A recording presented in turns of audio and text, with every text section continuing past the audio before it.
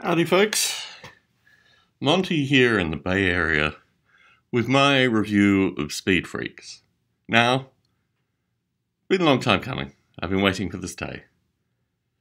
But I really wanted to make a commentary associated with all the review videos that are coming out for this thing. Games Workshop, in all its wisdom, did not send me a free copy of Speed Freaks. And I actually debated, because no one's really clear when it's coming out, but I actually debated whether I'd buy a copy of it, but it is too expensive in the US for me to justify buying a copy of this thing. And you won't hear that in any of the Games Workshop delivered games reviews that you see on YouTube. What's worrying me is that there's a kind of monoculture now on YouTube where Games Workshop sends out the latest stuff to a bunch of people. They do reviews, which, tend to be positive. That's very strange, that people do positive reviews when they haven't actually paid money for something. And, this continues on.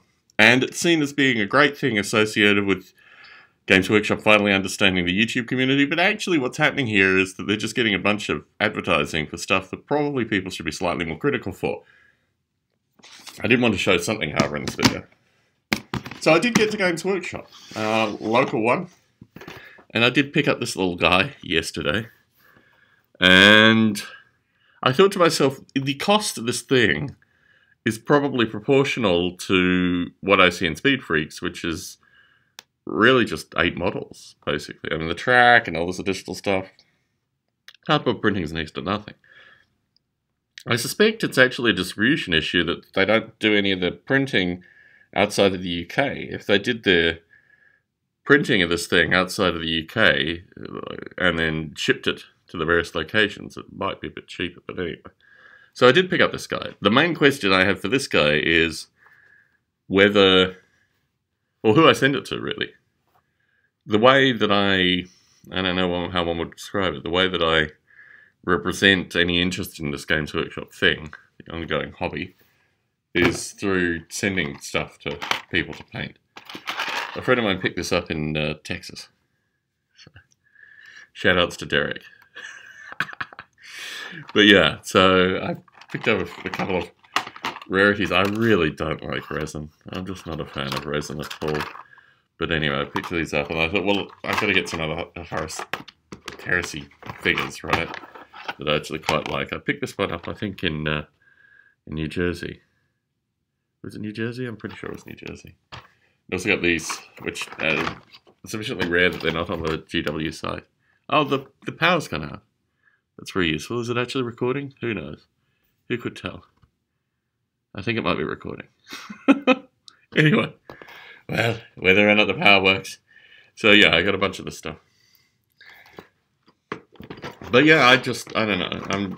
It's not even that I'm torn, I'm just bored with the fact that the people that don't pay money for something, and I paid money for all this stuff, don't do good reviews.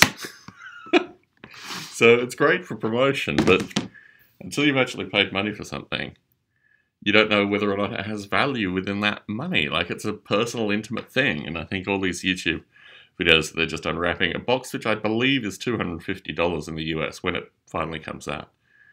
$250 for 8 miniatures? I mean, it's got a bunch of cardboard and other things, but that just strikes me as unbelievable gouging.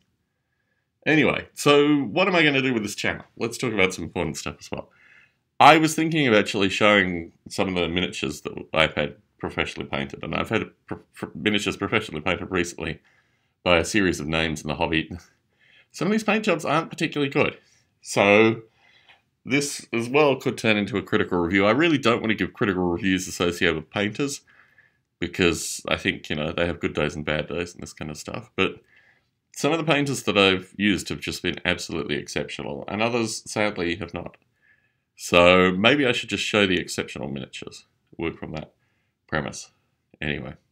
So yeah, I'm going to be reinvigorating the channel, putting this kind of stuff out, and providing a critical voice to all the related cheerleading. And look, don't get me wrong, I love seeing YouTube content. I love seeing what's new with Games Workshop and all this kind of stuff. But I'd like to see people actually pay money for the products and then can talk about, like, value propositions within that. And that currently is lacking from the stuff. And it's not that people can't be critical if they're given something for nothing. It's just that the criticality is slightly different than people that actually pay $250,000 for something. Anyway, they're my thoughts. Thank you for watching.